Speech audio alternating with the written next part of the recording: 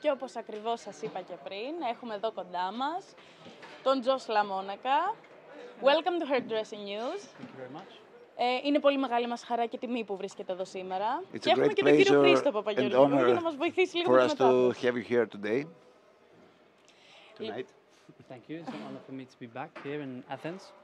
Είναι τιμή του και αυτού που είναι ξανά πίσω στην Αθήνα. Λοιπόν, είδαμε πάρα πολλά στο stage. Θέλω να μου πείτε πώς είναι η αίσθηση, το feeling που σας αφήνει το Hairfest Bootcamp εδώ στην Αθήνα. We would like to hear from you. What's the taste that the Hairfest Bootcamp lives here in Athens for you? I've had a wonderful day, first and foremost. Είχε μια υπέροχη μέρα, καταρχάς. I think all of the artists, the Greek guys, have done a fantastic job. Θεωρώ ότι όλοι οι Έλληνες καλλιτέχνες κάνουν φανταστική δουλειά. The level has surprised me. Το επίπεδο τον έχει εντυπωσιάσει. It's amazing to see these guys grow. Είναι υπέροχο να βλέπεις αυτούς τους ανθρώπους να προχωράνε. In my classroom at a certain level, and after some time I've seen them at a new level, so it's fantastic. Τους έχει δει σε τάξη τους, μαθητές του, και τώρα τους βλέπει σε ένα μεγάλο επίπεδο και χαίρεται πάρα πολύ. From this experience, it's quite clear to see that barbering has no flags, has no nation, has no boundaries, no gender, no limits. Από αυτό μπορεί κανείς να δει ότι το barbering δεν έχει σύνορα, δεν έχει σημαίες, δεν έχει όρια ουσιαστικά. And yeah, it's been fantastic. Και ήταν φανταστικά. Δεν είδαμε όμως μία παρουσίαση πρακτική, είδαμε και μία ομιλία ουσιαστικά. Θέλω να μας πείτε δύο λόγια, να περιγράψετε στα μέλη που δεν ήταν εδώ τι ακριβώς είδαμε στο πρώτο μέρος της παρουσίασης. This time we saw from you a speech, a big speech that you had another perspective about what you did. What can you describe about this to the people that weren't here today to see this and will see it later? Yeah, sure. We'll hear this interview later. So, I like to deliver information that's going to make people think. Θέλει να δίνει πληροφορίες οι οποίες θα κάνουν τους ανθρώπους να σκεφτούν. And it's not always just about technical hair. Και δεν είναι πάντα για τεχνική και μαλλιά. So, I've put together a presentation that's helped me along my 16 years of experience. Οπότε έφτιαξε μια παρουσίαση η οποία τον έχει βοηθήσει εκείνον στα 16 χρόνια της εμπειρίας του. I've put together a presentation that helps people understand a little bit more about their business. Έκανε μια παρουσίαση η οποία βοηθάει τους ανθρώπους να καταλάβουν λίγο περισσότερα για τη δουλειά τους. And understand that we are not just barbers, but we are also little businessmen and women inside a barber shop. Οπότε να καταλάβουμε ότι δεν είμαστε μόνο barbers, αλλά είμαστε και επιχειρηματίες μαζί, μικροί επιχειρηματίες. The lecture is about showing how now in today's world you can't just be a good hair cutter, but you also have to be good with your social skills. Η μισή ομιλία ήταν για το πώς αυτή τη στιγμή δεν πρέπει να είσαι μόνο καλός στο να κόβεις μαλλιά, αλλά πρέπει να είσαι καλός με τα social media και την κοινωνικότητά σου γενικότερα. There are a couple of routes about how you can get your name to be a little bit more outstanding. Οπότε δείξαμε κάποιες βάσεις για το πώς μπορείς να κάνεις το όνομά σου λίγο πιο φανταχτερό και καλό. We also show you what you can create with a team of, creatives that can help you, build your personal branding. Οπότε επίσης δείξαμε ότι μπορείς να καταλάβεις να φτιάξεις με μια ομάδα οι οποίοι είναι επαγγελματίες και μπορούν να σε βοηθήσουν για το branding σου.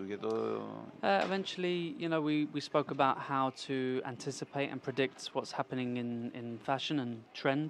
Επίσης είπαμε πώς μπορείς να περιμένεις και να καταλάβεις τι μπορεί να γίνει στη μόδα από εδώ και πέρα. So it gives the viewers a chance to see what's going to happen in men's hair and what's eventually going to come into play. Οπότε δείχνεις σε αυτούς που βλέπουν τι θα γίνει στο μέλλον ουσιαστικά. So if you missed that, you really missed out. Οπότε αν το χάσατε, χάσατε. Because no one really teaches that sort of stuff. Γιατί κανένας δεν διδάσκει αυτά τα πράγματα. Most people go up on stage, take a haircut, do the technique, finish, boom, done. Οι περισσότεροι ανεβαίνουν στη σκηνή, κάνουν ένα κούρεμα, τελειώνουν και εντάξει. But no one really gets inside the mind of someone that is pioneering in the industry. Αλλά κανένας δεν μπαίνει στο μυαλό κάποιου ο οποίος είναι πρωτοπόρος στην βιομηχανία μας. Been a part of creating 28 salons in 8 years. Και ήταν μέρος της δημιουργίας 28 μαγαζιών και καταστημάτων στο barbering. Τουλάχιστον σε αυτό. So you missed out. Οπότε χάσατε. Till next time. Την επόμενη φορά όμως. Λοιπόν, ποια ήταν η πηγή έμπνευσης όμως των κουρεμάτων που είδαμε πάνω στο stage? Can you tell us about the source of inspiration about the haircuts that we saw in your Yes, collection? yes. How did you feel? Πώς watching that? ένιωσες εσύ? Was you scared? Amazing. Yeah. Amazing. Was you a little bit scared?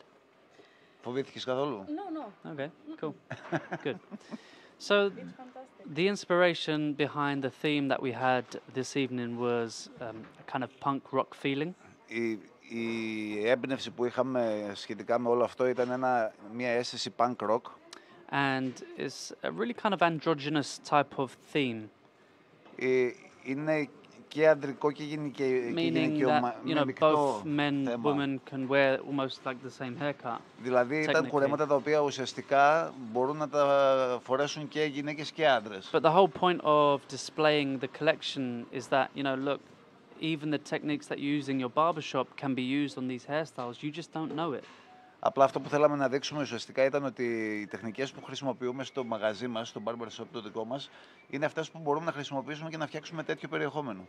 So tonight we created a really kind of dark androgynous feeling between the hair, but there was a lot of softness and love within it. So Ήταν αρκετά σκοτεινό αυτό που δείξαμε σήμερα, αλλά υπήρχε πολλή απαλότητα και αγάπη μέσα στη δημιουργία του. Γι' αυτό νομίζω και δεν φοβήθηκε και κανείς από τους θεατές. That's why no one was scared. Good. Λοιπόν, θέλω να ευχαριστήσω πάρα πολύ. Άμεσα μελλοντικά σχέδια, βασικά πριν να ευχαριστήσω, υπάρχουνε? What about your your near future plans? What are my near future plans? Yes. Next year, 2023. Less hands-on education.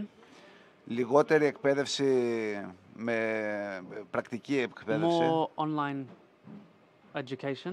Περισσότερη εκπαίδευση online. And next year I'm looking to make bigger shows. Και την επόμενη χρονιά θέλει να κάνει μόνο μεγάλα show. With good organizers. Με καλούς οργανωτές. And I guess you'll just have to wait and see what happens in Thessaloniki 2023, inshallah. Και ίσως πρέπει να περιμένουμε να δούμε τι θα γίνει στη Θεσσαλονίκη το 2023. Νομίζω ότι πολλοί από τον κόσμο που βρέθηκε εδώ το περιμένει αυτό. Θέλω να ευχαριστήσω πάρα πολύ που ήσασταν εδώ σήμερα. Thank you very much. You're welcome.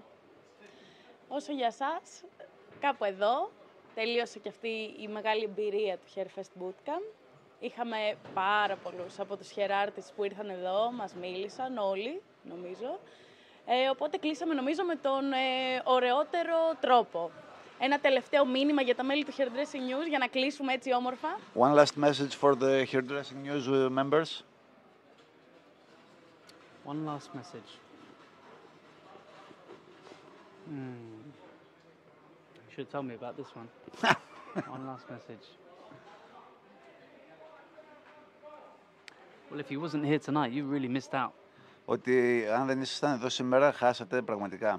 So when you see another opportunity to be present at one of these events, Οπότε αν ξαναδείτε την ευκαιρία να είστε παρόντες σε ένα τέτοιο γεγονός, make sure you're the first to invest into yourself. να είστε οι πρώτοι οι οποίοι θα επενδύσετε στον εαυτό σας. Keeping your money in the bank doesn't do nothing. Το να έχετε τα λεφτά στην τράπεζα δεν κάνει τίποτα. Take yourself back to zero, invest in yourself and see if you can double it with the knowledge that you know. Πρέπει να γυρίσετε στο μηδέν και να επενδύσετε στον εαυτό σας και να δείτε αν μπορείτε να τα διπλασιάσετε αυτά τα λεφτά. Spastes tu canones. Σπάστε τους κανόνες. Break the rules. Break the rules. Σπάστε τους κανόνες, λοιπόν. Θέλετε να έρθετε... Λοιπόν, σπάστε τους κανόνες, λοιπόν. Καληνύχτα από εμάς.